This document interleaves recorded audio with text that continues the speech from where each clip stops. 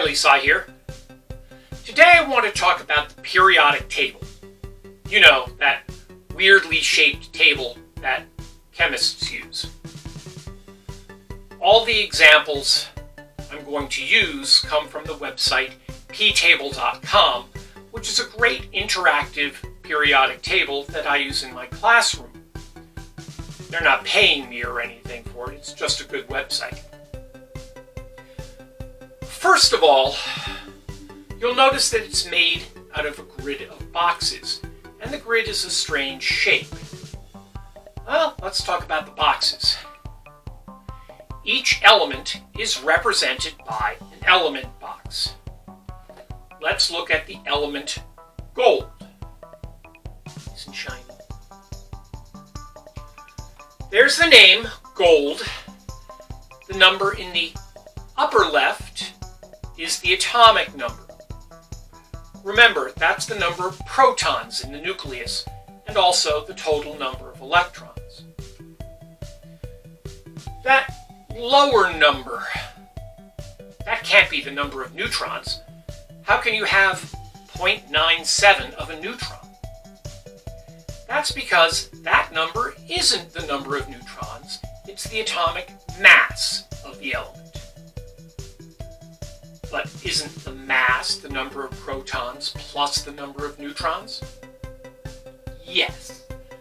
But this number is an average mass.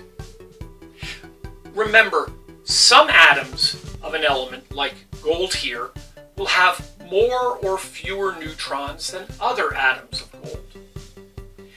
These are the isotopes of gold. This number is the average mass of gold atoms. Usually there's one isotope that is much more common than others, and the mass number reflects that. So the mass number, 196.97, minus the number of protons, 79, is 117.97. Rounding it tells you that the most common isotope of gold has 118 neutrons. The Au is the symbol for the element. You see, this table is used all over the world by scientists who speak other languages. A Spanish scientist would have a table that didn't say gold, it would say oro. But it would still have the same symbol, Au. Gold's symbol is based on the Latin name, oro. And that explains the element box. But what about that column of numbers? Okay, you got me. Most versions of the periodic table don't show this set of numbers, but ptable.com does. If you add up the numbers, the sum is the same as the number of protons. I mentioned earlier that electrons appear in energy levels, or shells. The list of numbers shows how many electrons are at each energy level. The first has 2, the next 8, then 18, 32, 18 again, and finally 1. That last one, the 1, is how many electrons are in the outermost electron shell. This is called the valence shell, and the electrons in it are surprisingly called valence electrons. Gold only has 1. The outermost electrons, the valence electrons, are the most important to chemistry because those are the ones that are involved in chemical bonds. The other electrons pretty much just sit there, but the valence electrons can interact with other atoms. As you go across the periodic table, the atomic number increases by 1 for each box. When you start a new row, it's 1 more than the last element of the previous row. So going across, then going down row by row, each element has 1 more proton than than the preceding element. Okay, that's it for the element box, for real this time. Okay. Periodic table of the elements. What does periodic mean?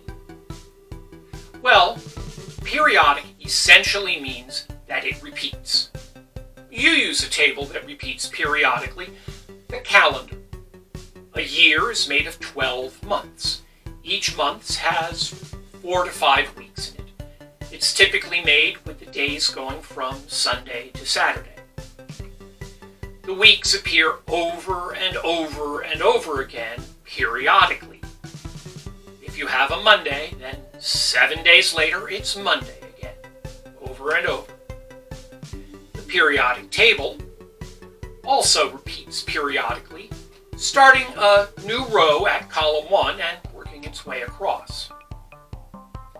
It's laid out in convenient rows and columns. The rows are also called periods, and the columns are called groups or families. The first row only has 2 boxes in it, hydrogen and helium, so there are 2 elements in the first period. Looking at the columns, the elements in a group, in a column, have very similar properties. Again, chemistry all happens with the electrons of atoms, specifically the electrons in the outermost energy level, the valence electrons. All the elements in the same column, group or family, have the same number of valence electrons, so the elements behave similarly. I'm not going to get into the weirdness of the main group of metals here, but I want you to pay attention to the first 2 columns and the last 6. Here's a diagram for the first element, hydrogen. It has 1 valence electron, so it's in the first column, or group. And here's the second element, helium. There are 2 valence electrons. Now, that energy level, / electron shell, can only hold 2 electrons, so it's full. All the elements with full valence electrons are in the last column. Here's the next element, lithium. It has 3 electrons, and the third starts a new electron shell. This is the outermost shell, so it's the valence shell, and it only has 1 valence electron. Each row adds an energy level, so the elements in the first group all have 1 valence electron. Now, in middle school, you will probably be dealing the most with these first and last blocks of the table, these elements. That's because they're the most predictable. The shells get filled in order from shell 1, the innermost, to shell 7, the outermost.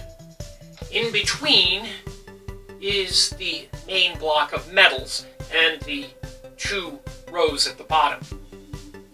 For quantum mechanical reasons, the electrons start filling in the middle shells after starting the valence shell. It's difficult to understand why, so for simplicity, in middle school we usually don't work too much with them. Speaking of those 2 rows at the bottom, why are they separate? Well, they're only shown separately from the rest of the table for convenience. They really belong between columns 2 and 3. And this is what it looks like with them in the right place.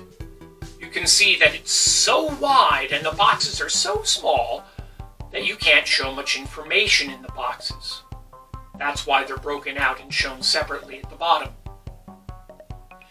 Most of the elements, the ones in color here, are metals. In their solid form, they're fairly hard, are shiny, malleable, and conduct heat and electricity pretty well. This large block called the transition metals are the ones we normally think of as metal. Iron, copper, silver, gold, titanium, and so on are in here. On the other hand, the elements in the upper right are the non-metals. They're kind of like the opposite of metals. As solids, they're soft, dull-looking, brittle, and don't conduct heat or electricity well. In between, there's this diagonal line of elements. They're called the metalloids. They're not quite metals and not quite non-metals. They're somewhere in between.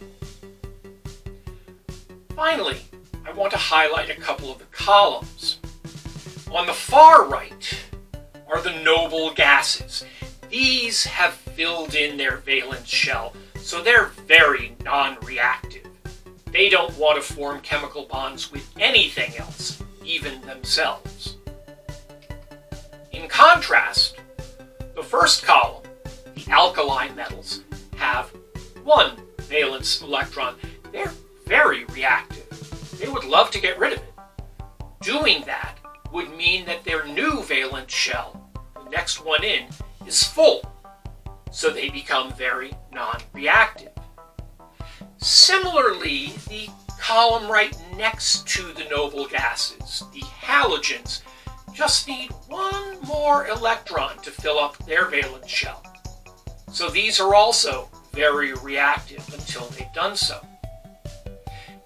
Again, the valence shell, the outermost energy level that has electrons in it, is very important in how an element behaves. The valence electrons are the most important ones in chemistry. Now, as for the weird shape, each of the large chunks of elements has the electrons filling in the shells in a certain overall pattern.